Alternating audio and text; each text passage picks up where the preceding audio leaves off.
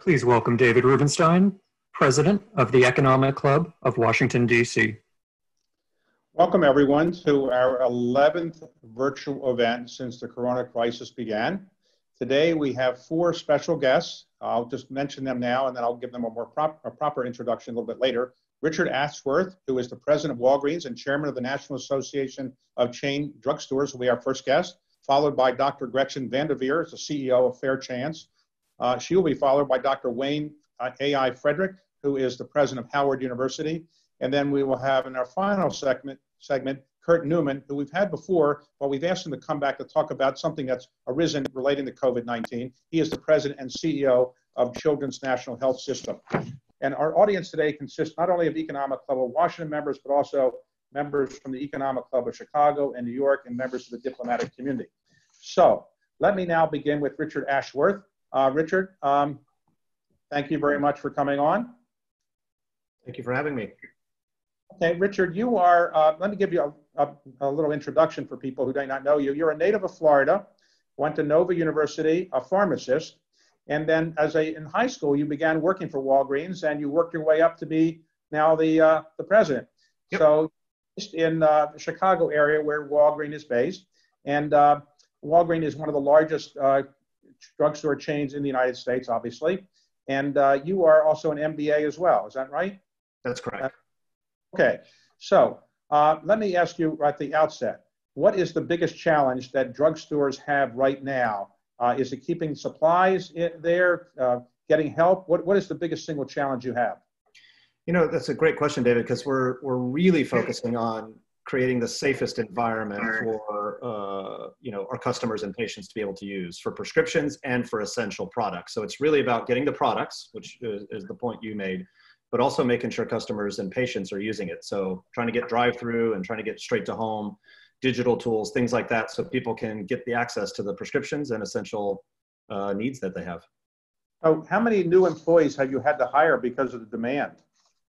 Yeah, we've hired over 10,000 temporary workers. Now, many of those are being converted into full-time and part-time, but we spent a lot of time trying to get as many people. You know, a lot of people are out of employment, as you know, and so we worked with 50 other companies to try and work out a relationship where some of their furloughed or displaced employees can get some work while we're still open and part of the essential workforce for America. Now, if I go to Walgreens today, can I get a test for the COVID-19? Can anybody walk up and get a test? I was told by somebody, anybody can get a test. Is that true? That's not true. No, you can't do that. So we've got 20 locations open right now. And a lot of our competitive friends, Walmart, CVS, Rite Aid, and others are all opening up sites as well. And we're all trying to get as many going as possible. But there are requirements to be able to receive the test. And so you have to go to, for us, you can go to walgreens.com and you can fill out the questionnaire to see if you qualify. And most of that's in partnership with the administration and with HHS. So making sure that the right people get the test. So how much does it cost to get a test? Yeah, the tests are free. So there's no charge for the test. Okay, so today, are people waiting in lines when your store is open? And what product is the single most in demand or the second most in demand? Or what are the biggest 3 or 4 products that are in demand right now? Yeah, most of the time, the stores have really kind of normalized back to what you would normally experience when you go into a Walgreens. There's a couple of areas across the country, like New York and others, where it's a bit more severe. And so you could get customers kind of pooling before. We've done some things to create some special shopping hours for vulnerable populations so that they can get access to the store without worrying about crowds. In terms of product, it's the things that you're probably looking for too. So it's hand sanitizer, it's masks, it's Clorox wipes, it's toilet paper, it's all the things that are of high use, high frequency that you need, plus also things to keep you and your family safe. So are there things that you want to be selling that people ask for, but you just can't get right now because of demand or whatever the supply chain problems there are? Yeah, we're working really well with our supplier partners, and everyone's trying to get as much of this product available to the public as fast as possible. But there's still some constrained supply on things like sanitizer and Clorox wipes. Those are probably 2 that are the most still hard to find. We get them, and our partners are doing a good job getting it to us. Same with all of our competitive friends. But the reality is, as soon as we get it in, it comes right out the door. So what about if you need a prescription for something? What is the most sought after drug now for which a prescription is needed? And they're not really COVID related. You know, the normal conditions that people live with each and every day, the chronic diseases they have, and high blood pressure is one of the most common. So we still have a significant amount of demand for those products that treat high blood pressure. And the good news is that the drug supply chain is pretty stable. And so we're going to be working with AmerisourceBergen, who's our partner, Steve and his team, to make sure that we've got the right medicines available for patients.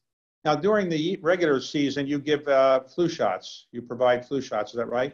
That's correct. And who is trained to give the flu shots? As a pharmacist, when you go to a pharmacy school, they teach you how to give a flu shot. Is that part of the training?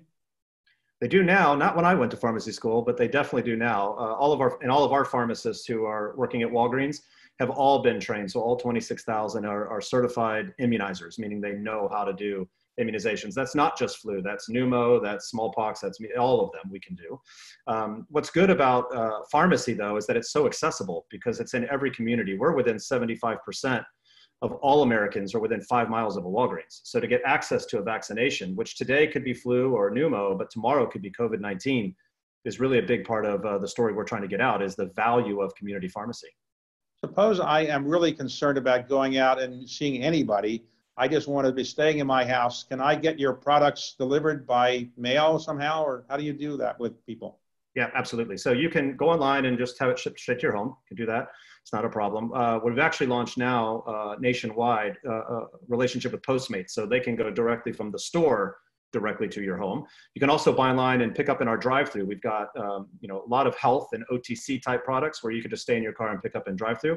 And we'll be launching later this month buy online and pick up at the curb. So you can just be in the parking lot and we'll bring it to you. So you are based in Illinois and the suburb of Chicago. Are your offices closed? Correct. Yeah, the governor in Illinois has made a shelter in place. And so we've adhered to that, of course. And so our offices are essentially closed. Very, very few amount of people are in any of the buildings right now, and everyone is working remote. So how hard is it for you to manage your large number of employees remotely? How do you do it? Once a day, you talk to your senior people, or how do you do that?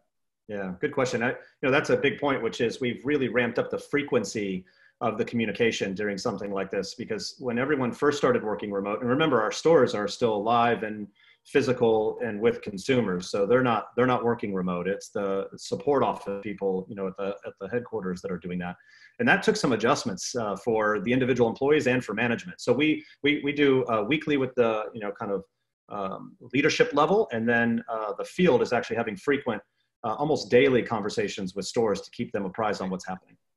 So when this is over, do you expect that you will change the way you operate the company in the future? Will you have more people staying at home, or how do you think the world will change, or your company will change as a result of this experience? I think it will change. To what degree and for how long, I'm not entirely certain, but there's a lot of new muscle that this organization has developed through this situation, and we don't want to lose those. And so, how we talk to employees and some of the new processes we have in store, I expect a lot of those will remain, in the new normal, whatever that might be. That customers will see a different Walgreens tomorrow. So we're accelerating all of our online and digital capabilities. One of our big strategic pillars is to digitalize the company. And so COVID has really just been a catalyst or an accelerator for that from a consumer behavior perspective.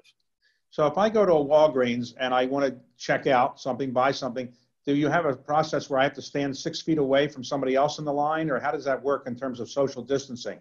Yeah, good question. We've done a lot in stores. So a couple things. One is, yes, we have social distancing signage. We have circles on the floor to tell you where to stand. We have plexiglass shields in front of our employees to protect them from any droplets or anything moving during the interaction, which is a little closer together. We have hand sanitizer at every checkout. All of our employees have masks. We ask all of our customers to also wear masks. We have deep sanitization that is done in the stores, plus we have daily cleaning. So quite a bit of activity to make the store experience very safe.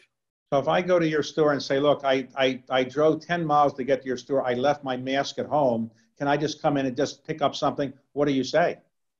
Well, it's a tough situation. So we implore all of our customers to please adhere to wearing a mask, but we also ask that our store employees do not engage with customers who choose not to. I don't want to put any of our employees at risk or in danger of having any negative altercations. By and large, everyone's following the rules though, David. Most people are following the rules. So have any of your employees come down with COVID-19?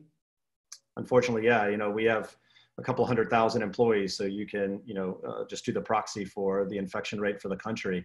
And it's been a big part of our focus is making sure we're doing what we can to help them when they're either are positive and they have a confirmed diagnosis, or even if they're presumed positive, meaning they haven't had access to a test, but the symptoms seem very similar. And so we have a lot of processes to help those employees. Throughout the course of history, when products are in great demand, people who sell those products often raise the prices a little bit more than they normally do. So are you raising the prices for sanitizers or other things that are in great demand now? Absolutely not. In fact, back right before it really became, what it is today, where we, in that early March timeframe when we were, trying to understand what this was going to mean for America, we immediately held all price increases across the board and continue that way. So we're being very sensitive to that. This is a time where this is just about taking care of the American people and doing that in the best way possible. So it's really about supply and getting it to as many people as possible. We did some rationing of supplies in the beginning where we asked customers to take one or two of something so that we could spread out and get it to as many households as possible. Now, the current positions you have as the head of Walgreens and the head of the Chain Drugstore Association, you only had those for like 2 months before this happened. So is that something that you've been worried about, that you have bad luck or something? Or what did your predecessors say? Do they say they're happy to be gone from the positions that you now have? I think it's interesting. I've been here 28 years, so there's been quite a bit of training, if you think of it that way. But no, I would say that I'm honored to be able to lead it. And I've been here for a long time, and I love the company and I love the people. And so it's really about just doing what's right for them. Look, we're all operating without a playbook here. We have a business continuity plan, a very robust one, as I'm sure most organizations and corporations do. It didn't think about this exact situation. So we're just doing the best decision we can with the information we have. And then getting as much information is also another big part of how we're operating. So far, I've been really proud of this organization, the leaders, but more importantly, the people in stores who are taking care of customers every day. Now, you're self-isolating like other people who work at Walgreens, other people who are probably watching now. What is it like? You have 2 young children at home. Are they happy to have you home as much as they are now or not?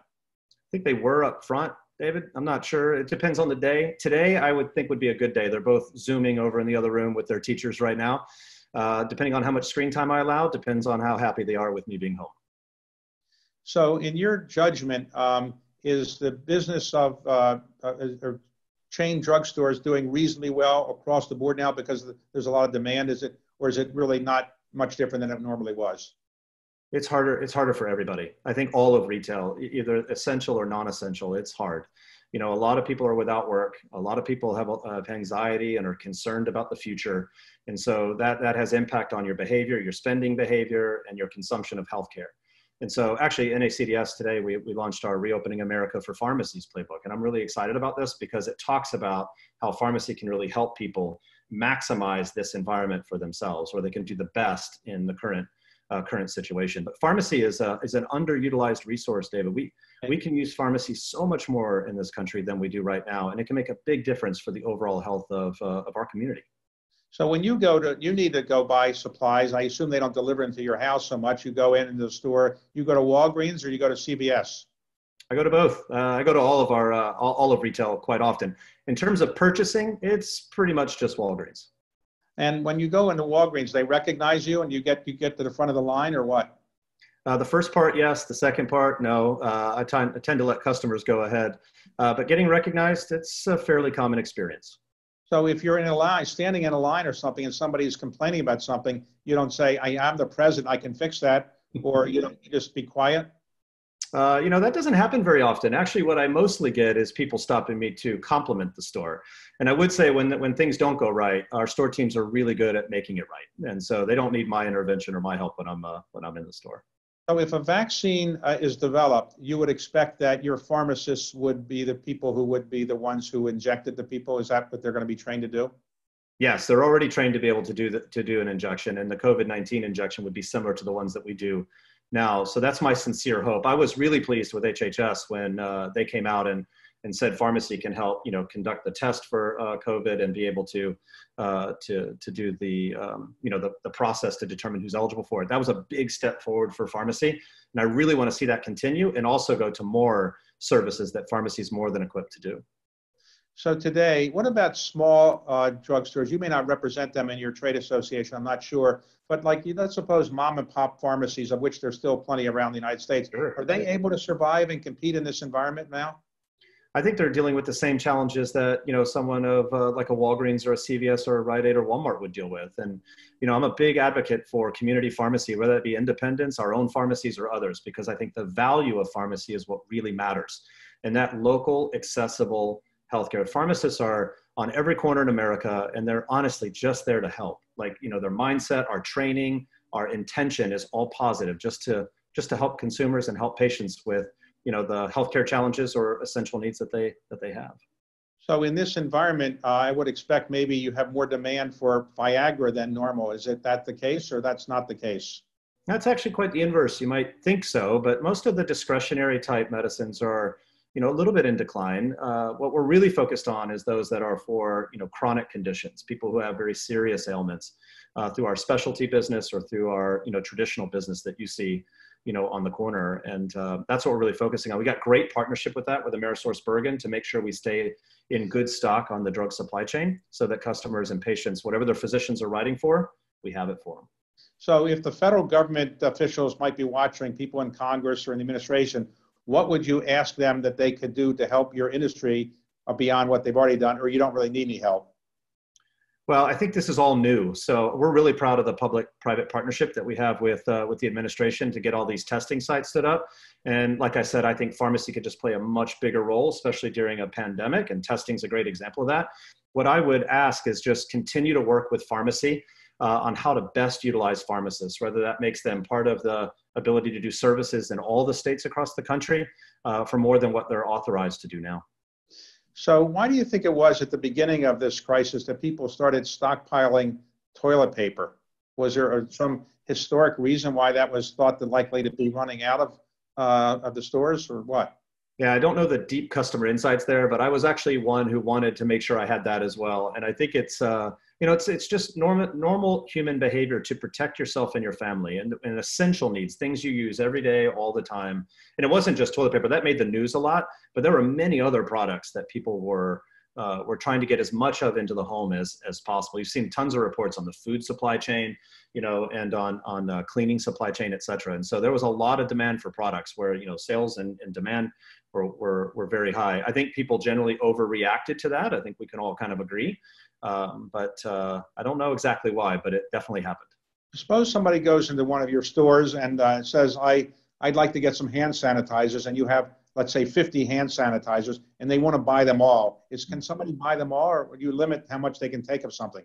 Yeah, we're still limiting supply on those kind of, core COVID related products, and hand sanitizer would be one. And it's hard to enforce, and I know sometimes people do get frustrated with that, but what we ask is that people just be, considerate of their neighbors and others in their community, that we want to get as much of these, safe products to as many people as possible.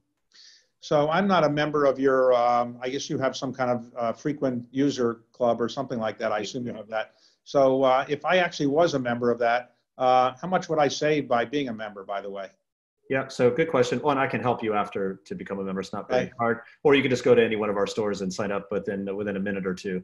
It gives you all kinds of benefits. So you get points whenever you buy products from us, and those points can be translated into future discounts.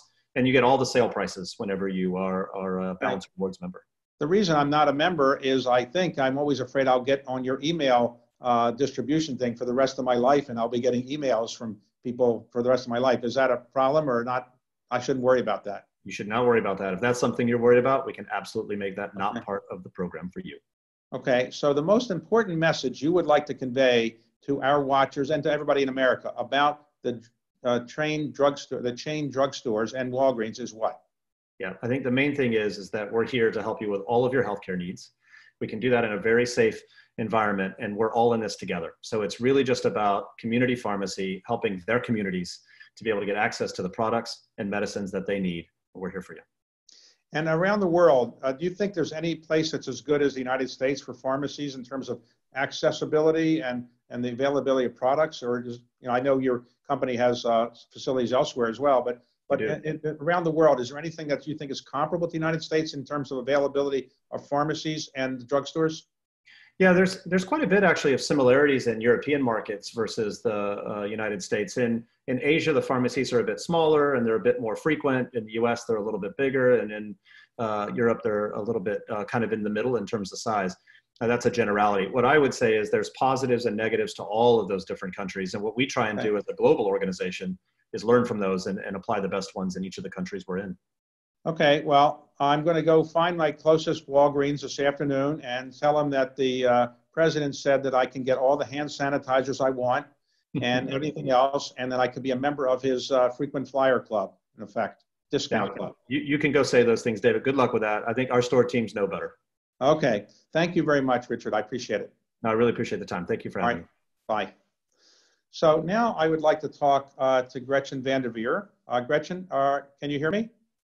Yes, I can, David. Okay, so Gretchen is the Chief Executive Officer of Fair Chance.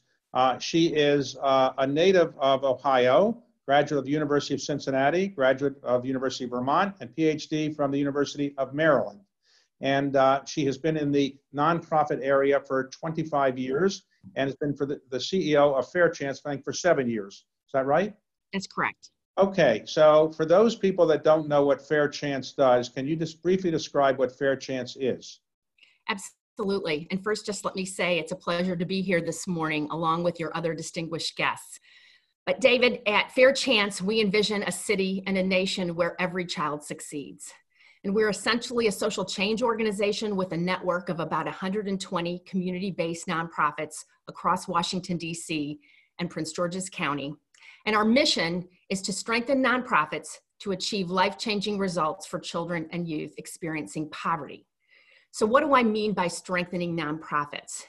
Well, in some respects, we're similar to a consulting firm, a Deloitte, a Booz Allen, an Accenture, in that we partner with these organizations to strengthen their systems and their structures so that they are better able to measure their results, expand their services, and make the world better for children and youth that are struggling. And, but we don't charge fees. We raise money from donors, grants, contracts, to provide our services for free because the organizations that we select through a very rigorous process, by the way, could not afford to pay for our services.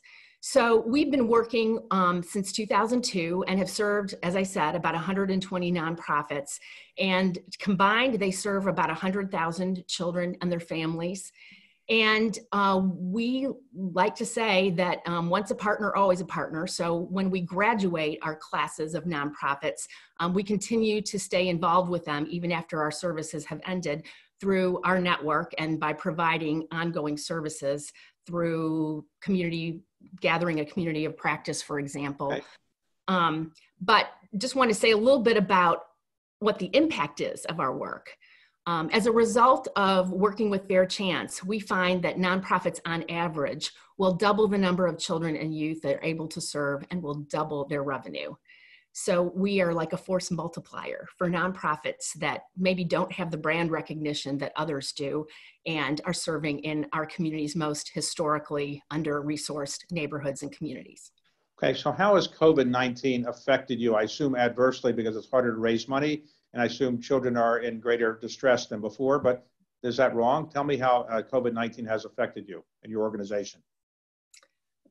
Well, we did a survey with our network of nonprofits right when this began, the second week of March, at least right when we began staying home and schools were closed. And what we found from our network was about a third of them were finding that they were having to close their programming or partially close their programming because many of them work face-to-face with young people. But the other 2/3 were incredibly resilient, were doing everything that they could to identify what the right technology platform was to deliver tutoring or tele-mental health counseling. And my office and my staff of incredibly talented professionals were coming alongside these organizations to help them figure out what is the right technology platform and to apply for things like the payroll protection program, which was a really important resource for organizations. And I think many will end up really benefiting and not closing as a result of having access to that, as well as other emergency grants that our community has come together to make available to nonprofits. But we've been coming alongside these nonprofits to apply for those things. And right now we're really in the midst of working with the nonprofits in our community to do contingency planning, because we don't know what's going to happen coming the fall. Our school's going to open. Are we going to be able to go back to providing the same level of services that we did? Or will we continue to have to alter those services based on social distancing? So your budget has roughly been about $3 million a year, something like that. Does that all come from philanthropy, more or less? Absolutely. There are some contracts in there, but it's mostly through philanthropy. Yes. So are people calling you saying, I used to give money to you, but now I don't have as much money? Or are people calling you saying, I have more money than I used to have and I want to give you some of it? We are seeing a little bit of a drop-off of folks who have been donors, but not really. We've been talking to our foundation partners, and most of them are incredibly supportive of the work that we're doing and will continue to fund us. I think for most nonprofits, it's a little different than businesses. The immediate effect is not going to be felt now, but I'm seeing downstream when we feel the effects of state and local budget cuts. And for nonprofits that rely on contracts and grants from state and local governments, I think that there's going to be some crisis situations. I also know that many nonprofits, both big and small, rely on special events. Who knows what gala season is going to be like next fall in Washington, D.C. But like most nonprofits, we have an annual gala. And right now we are anticipating that we may not be holding that live. And even if we do something virtual, the revenue that we expect will be far less. So when you have a gala, how much can you raise in a gala? A couple $100,000, something like that? We usually raise about $500,000. $500,000. So now, you can't do that, and probably you think you won't be able to raise as much with a virtual event, I assume. That's correct. So do you get any money from the federal government? Not from the federal government. Okay, and are your employees socially distancing now, or where are they? My employees are all at home. We had already moved to a kind of a virtual environment. And everybody had a laptop and everybody had a Zoom account. And so when social distancing happened, we seamlessly moved into a telework situation. But we continued to do what we do, meeting with our nonprofit executive directors and supporting them in developing their boards, in developing financial management and human resource systems, and measuring their results and developing a strategy. So we're doing all that via Zoom, via other platforms. And all right. But now you've spent 25 years of your life in this kind of area of nonprofit assistance. What motivated you to spend a quarter century doing this? Well, I think for most people who are working in a position that really is about community development, at some point in your life, whether growing up as a part of your family background, you began to see that there are inequities in society, that there are some people who are more privileged than others, and at some point that becomes something that's unacceptable to you. So I've really dedicated my life to working with organizations and communities that have really experienced generational poverty and structural racism. And we continue at Fair Chance to hold those as values of addressing those things. And Fair Chance is just a great place to, I think, if you care about those things, get involved. So if somebody wants to make a contribution to Fair Chance, how do they do that? Well, we take cash, check. Where do they send it to? Go to our website? You go to our website and donate online. And what's your website? What is the website? It's www.fairchancedc.org. And contributions of what size are you interested in? You get gifts of $500, $100, $1,000. What size do you take? We will take any amount, David, but I also want to highlight the fact that if you are interested in contributing during this time of coronavirus, our nonprofits are the ones that are working with communities that have been disproportionately affected. And we have a list of all of our nonprofits on our website. And these are the ones, again, that may not have recognizable brands, but if you want to learn more about who's working on the ground in communities every day, making a difference for children, youth, and families, I'd be glad to talk with you about getting involved, either by donating or being on a board of a small community-based nonprofit. Okay. So I assume you're at your home now. Yes. And it looks like the Library of Congress behind you, but very impressive amounts of books there. So are you a big book person or something? There's a very impressive look of books. I am a big book person, and I am a part of a monthly book club. And the book we're reading this month is The Plague by Albert Camus. Very appropriate for the season, I think. Okay. So right now, the main message you would like to convey is that probably COVID-19 has adversely affected your organization a bit because it's harder to raise money, and that if people want to contribute to this cause, they can do so through your website or some other means. Is that the principal message you'd like to convey? Absolutely. But my board chair likes to say we are the best kept secret in Washington, D.C. And I hope that as a result of this interview today, we will not be the best kept secret, but that I also want to just raise the profile, again, of the kinds of organizations we work with. Healthy Babies, Light Pieces to Masterpieces, Little Lights Urban Ministry. These are organizations that are just working on the ground, and want to make sure people don't forget them as they're thinking about their giving this year. How do you find managing your organization from home? Is it harder, easier? You're going to do more of this in the future? I think that we are going to continue to make telework a regular part of how we operate. Again, we, like your previous guest, we are doing more around communication, I think, because you just don't run into each other in the office. So we're, as an executive team at Fair Chance, we're meeting several times a week, and we're trying to get information out more regularly to both our staff as well as the nonprofit partners and our donors. All right, Gretchen, thank you very much for letting us know more about Fair Chance, and thank you for coming on today. Okay. Thank you so much for this opportunity, David. Okay, thank you. Now we're going to talk to Dr. Wayne Frederick. Dr. Frederick is at Howard University right now. I think he's in between rounds with patients. Is that correct, Dr. Frederick? Actually, I just got done this morning, so I'm finished. All right, so let me give an introduction to Dr. Frederick, if I could, a very brief introduction, because his resume is so long, it would take me an hour to go through it all. But basically, he is from Trinidad, came to the United States to go to Howard University, I think at 16 years old or so, and got a Bachelor's of Science degree and an MD from Howard, and then later got an MBA as well. He is a surgeon, an oncologist surgeon, specializes in surgery relating to cancer, and I guess gastrointestinal has been your specialty as well. And then he has been the provost of Howard University, and I think he's now approaching his 7th year as the president of Howard University. Is that a fair summary? Yes, it is. It's actually a very generous summary.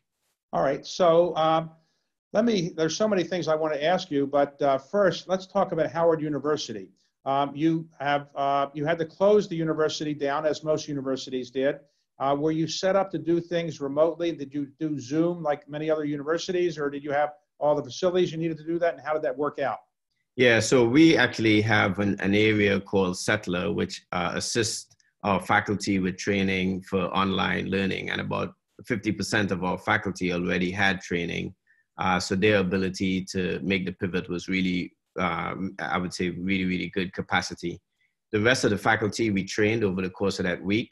We have used Zoom. We're also using Microsoft Teams. We have Blackboard as a LMS platform. And so we had tools to use it. Most importantly, about 3 years ago, we entered a contract with IBM to to overhaul the infrastructure of our technology, all of the hardware, and that was really helpful. Had we not done that, we would not have been able to stand it up. Now, you had a virtual graduation a few days ago. What was that like?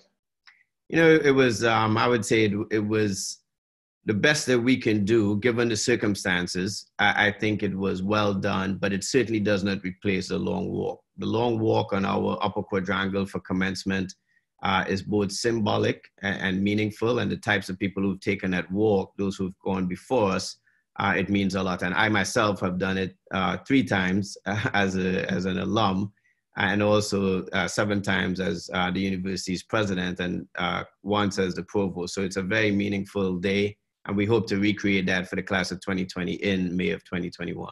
Oh, so at some point you hope to give them a in-person graduation, is that right? Absolutely, it's a critical part of what happens here. Now, I think you're involved in another commencement event going on with historically Black colleges where President Obama and Mrs. Obama will be involved. Can you explain what that's about? Yeah, sure. So Michael Sorrell, who is the president of Paul Quinn, called me up and said it would be great if we could get everybody together to really celebrate all of the graduates from the historically Black colleges and universities, about 20,000 plus graduates.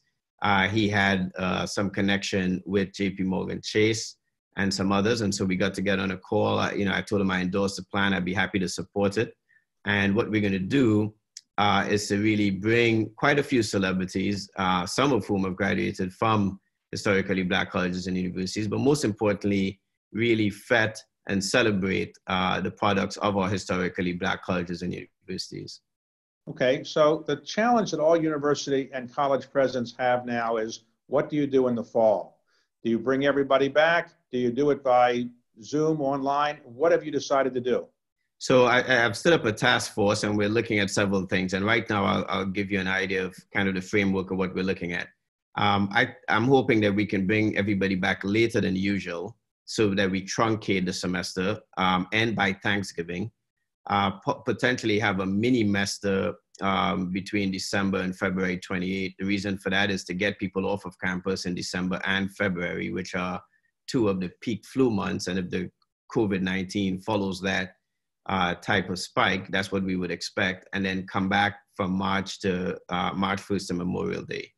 That's one thing to do. Another thing is to keep the high-risk individuals, both students, faculty, and staff, I should say faculty, staff, and students, off campus as well during the fall at least. But the challenge many colleges are having, particularly with undergraduates, is the college undergraduate experience is one where you tend to live in dorms, people are very close, they share bathrooms. How are you going to deal with that problem? Yeah, well, we still are going to try to get students to really practice good sanitation. One of the reasons for social distancing, obviously, is because of the risk of infection. But when it comes to sharing, to shared spaces, a big part of it is disinfection and what we do in terms of hygiene. And so we really have to promote those. And yes, some people may get infected. So what we're going to do at our hospital as well is try to reserve a couple of wards specifically for students who may need to be self-quarantined or self-isolated. So do you worry that new students you've admitted for the new fall semester who are freshmen may say, I'm not coming, it's too complicated, and you'll have a big drop-off of students, or are you not worried about that? Yeah, I think we all worry about this as college presidents, but what we're seeing at Howard is that we're planning on having a incoming class of 2,000 to 2,100. About 2,600 students have actually paid the deposit. The economic impact of what's happening, and if you look at our students are primarily African-American. The African-American unemployment rate is already 17%. You could say that's underreported. It's probably over 20%. That may change in the next 60 days. So we are anticipating, some decrease. But I tell you, there's a very high demand, and the types of students we bring to Howard University are really committed and want to get that education. And I think if we do some modifications, we can accommodate them. Now, you said your school is for primarily, let's say, Black students, but that's not exclusively the case. What percent of your students are not Black? Yeah, about 21%. And I would say we're not exclusively for African Americans. Our history is such that we were born out of that need to undo, obviously, a significant unequal opportunity. And so predominantly our students are African American, but we do have a very diverse population from 46 states and 71 countries. Okay, so let's talk about your hospital. The hospital you operate, I assume that the hospital, like other hospitals, is suffering a bit in that you cleared it everything for COVID-19 patients who haven't really showed up so as much as people thought, and then you not doing elective surgery. So is that financially really hurting you? Is that correct? Yeah, that's correct. As you pointed out in the intro, I'm a surgical oncologist. I operate on patients mainly with GI cancers. This week on Wednesday, I had two major cases to do. One was a patient that needed a major pancreatic operation, and the other was a patient who needed had a stomach cancer and needed a stomach operation. And then today I saw a gentleman with an esophageal cancer. All three patients two of them have had their chemo and radiation, so they're ready to go. And they would have had their operations this week or next week. So we've put those off now for 2 to 4 weeks. So you're absolutely right. Shutting down the elective cases, which really is a big part of our revenue stream, has hurt us financially. So will you expect to get money from the federal government to help you with your hospital financial problems or not? We have received in the CARES Act stimulus, the support from the federal government. But I will point out that it was done based on Medicare billing and not on Medicaid billing. Howard University sees Medicaid and Medicare patients make up about 88%. And so our Medicare census is only about 40%. So we did not receive as much as you would think for the types of patients we see.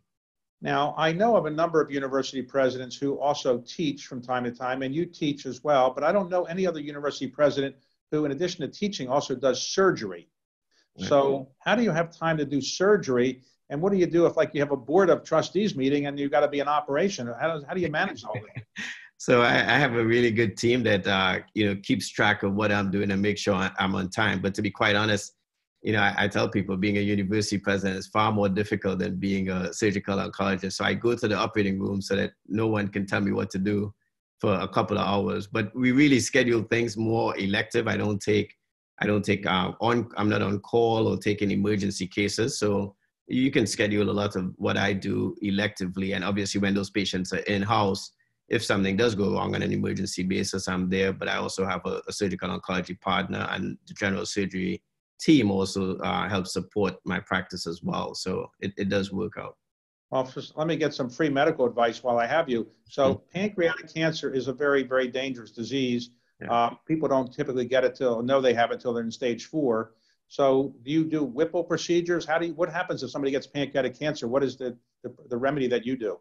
Yeah, I do Whipple procedures. As a matter of fact, on this past Wednesday, one of the cases I was going to do was a Whipple, and I canceled it just because it's a very involved operation and those patients can end up on a ventilator or need blood, both of which we're trying to reserve those things for our COVID-19 patients. If you have pancreatic cancer, you certainly want to do that. If 100 people get pancreatic cancer, as you pointed out, 80 to 85 of them will show up to us at stage 4 disease where they can't get an operation. But another 15 would be somewhere in that ballpark. I trained at MD Anderson and we give chemo and radiation up front. And so about 10 to 12 people get an operation and do well when they do. So COVID-19 patients, do you have any COVID-19 patients in your hospital now? We do. About 45% of our census right now at the hospital are COVID-19 patients. Our ICU is filled as well with those patients, with about, I would say about 25% of them are requiring ventilatory support. Now, when you have a ventilator with COVID-19, I think I read that it's not always the case that you survive that when you're on a ventilator. Is that true? Yeah, that's right. The mortality rate, unfortunately, with patients who are getting on the ventilators is pretty high. It's probably higher than 50%. But I remind people that the ventilator is one of our last resorts. It means that you're in respiratory failure. And if we didn't put you on the ventilator, more likely than not, you would expire. So we're taking the mortality rate from 100% for those in respiratory failure, adding a ventilator and trying to bring that mortality rate down. So do you have all the equipment that you need? Do you have all the gowns, all the masks, all the other supplies you need? Where did you get that? Was it hard to get it? Yeah, we do. We get it through our usual supply chain, but we've also been the beneficiary of some very good benefactors who've been donating masks and donating other types of PPE to us. And we've stepped up our use, as you can imagine, because of how contagious this virus is. But we are in good stead right now. So the biggest problem that Howard University faces right now as a result of COVID-19 is what? What would you say the biggest challenge COVID-19 has presented to you? it has disrupted our usual circumstance for a group of students that I think are extremely important to the nation. Howard University, as an example, sends more African Americans to medical school. Our business school has sent more people to Harvard's MBA than any other undergrad campus other than Harvard's, as an example. And when you look at African American students. So with those types of statistics, this disruption has really put that at stress, as well as the economic impact. So those are two things that we have to look at carefully, because we represent, I think, an important pipeline to the nation. What about financial aid? Because the economy is not doing well, I assume more students than before will need financial aid and need more than they had before. How are you dealing with financial aid problems? Yeah, so that's absolutely right. So we support our students significantly. About 90% of the students who come to Howard receive some form of financial aid. And our institutional aid is significant. It represents about 40 to 45% of a discount. For the incoming freshmen, it's even higher. So we've been trying to ramp up our contributions from philanthropy, and also trying to be sure that we have the right mix of students, and making sure that we really give as much need-based aid as opposed to merit-based aid. Now, you mentioned that you have about 20-some% of your students are not African American at Howard, right? Well, and your patients, is Howard University Hospital, I assume it's not relevant whether you're African American or white. You have a mixture of all backgrounds in your hospital. Is that right? Yeah, that's exactly right. That's exactly right. During COVID, though, the majority of the patients that we are seeing are African American, about 70% of the patients. Now, are you living at your house at Howard now, or how are you self-isolating? Do you have children at home, or what are you doing? Sure. So I am living at home. It's off campus. It's in Maryland, Cabinjon, Maryland. And I am staying at home as much as I can. I had to come in today, as you pointed out, to see patients. I have a 15-year-old son who is a rising junior, and I have a 13-year-old daughter who is about to graduate from middle school virtually next month, and then subsequently will be in high school in the fall. Are they happy to have you at home so much or not? Yeah, it's been fantastic. I am now the designated sous chef on the weekends. And so we're having a good time with that. And we're also having 3-hour dinners, which are resulting in lots of conversation, more, I have to admit, generated by them. So I've been pretty impressed and humbled by their behavior during this period of time. Now, you're familiar, I assume, with Trinidad and the Caribbean area. Has that area been hard hit by COVID-19 or not so much? You know, it hasn't been not so much. In Trinidad and Tobago in particular, I've had an opportunity to sit on a committee to look at the health system there. So I have had an interaction with the Prime Minister. They've done an excellent job.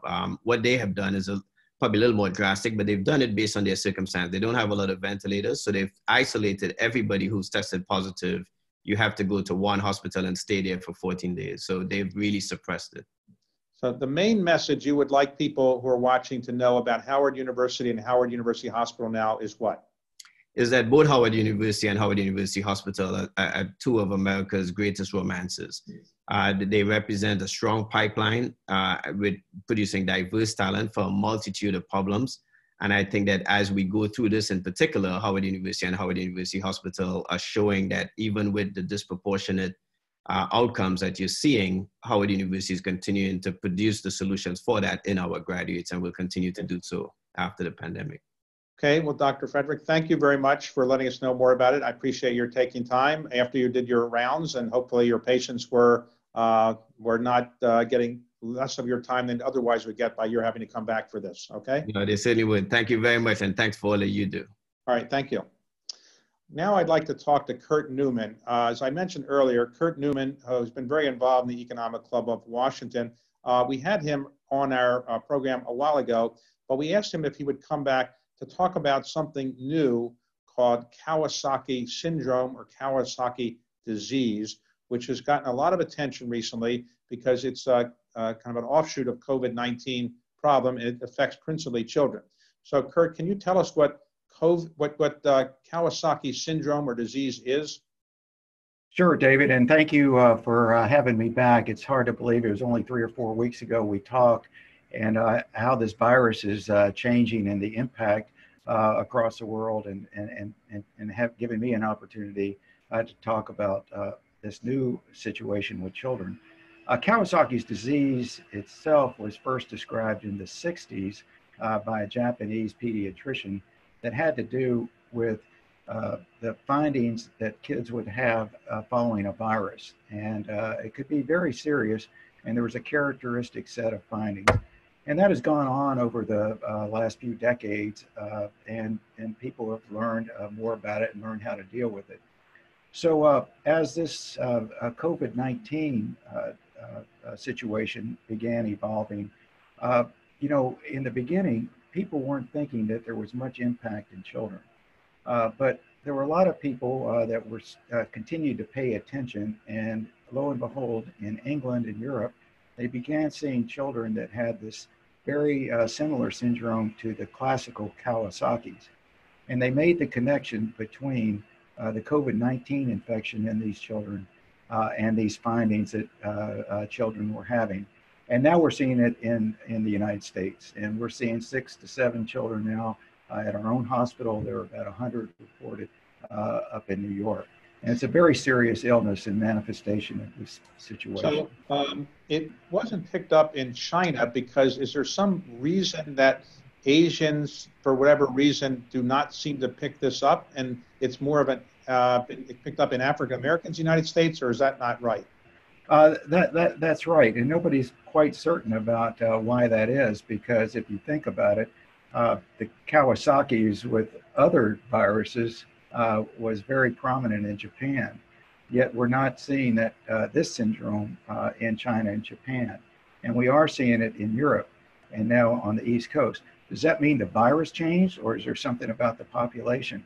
And as we're looking at the numbers, it's becoming worrisome that it does seem to be more prominent and more present in the African American and Caribbean population. So there's a lot of research and investigation going on this right now.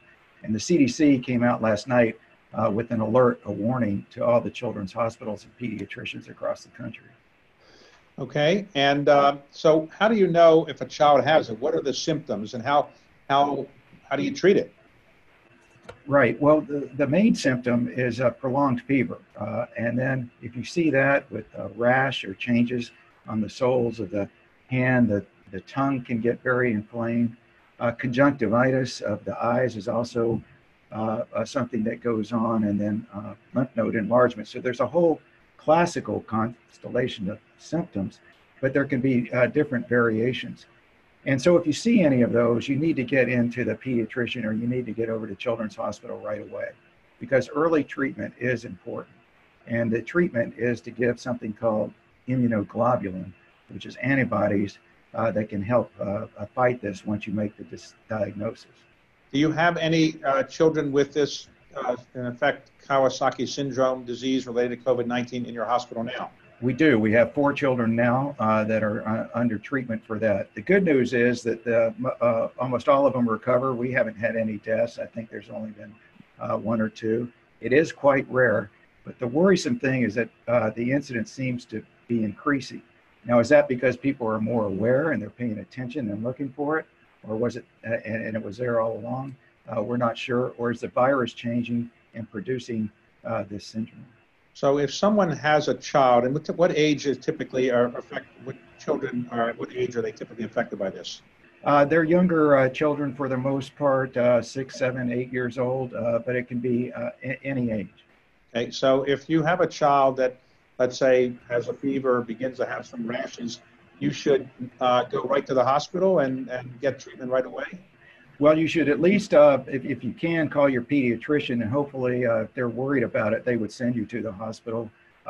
Obviously, there are a lot of things that cause fever and rash.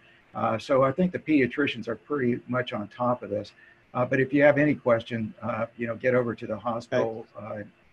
So since we last talked to you just a couple of weeks ago, how have things changed at the Children's National? You have more people coming in with COVID-19, or you have fewer people coming in with COVID-19? It increased for a while, and then it's kind of plateaued off in terms of the number of children. I think we have about 10 or 15 in the hospital at any one time, 4 or 5 on ventilators. One of the things that we've been finding, though, we've been doing a lot of testing. We've been doing that at a site over at Trinity University, about 100 kids a day. the incidence of positives in that group who have mild symptoms has started at around 5–10%, and over the last weekend was around 40%. So there's a really increasing number of children that have been infected with this virus. I see. So you're not doing elective surgery so much right now, or are you beginning to do that? We have cut down, like Dr. Frederick was talking about, on the elective surgery here at Children's National. Now, we have sites in Virginia and Maryland, and those have opened up where we do ambulatory surgery, and we're starting to do that. We test every child. We test all of our employees to make sure that people know that their children are going to be safe when they're having surgery. So Dr. Frederick is running a university, and he's also doing surgery. Now, are you still doing surgery? Well, Dr. Frederick is a superstar. And the way I know that is I trained him when he was a resident over at Howard, and I tried to convince him to be a pediatric surgeon. Thankfully for Howard and our country, he decided not to do that and is doing what he's doing. I just couldn't figure out a way. I don't think it would, in my world, would be good for the patients and families for me to continue surgery. Okay. All right. Well, Kurt, thank you very much for telling us about Kawasaki syndrome. And thank you very much for what you're doing at Children's National. Appreciate your coming today. Well, thank you, David. We appreciate all the support from the Economic Club. You asked me last time, what could anybody do? And we got a great outpouring of support. We're losing $1 million a day. So any financial help or support otherwise. So you're still looking for financial support. You haven't given up, right? We're not going to give it up. We did get some from the government, thankfully. But we've been around for 150 years. We want to be around for 150 more. And the other thing I'd say is people are talking about a second and third wave.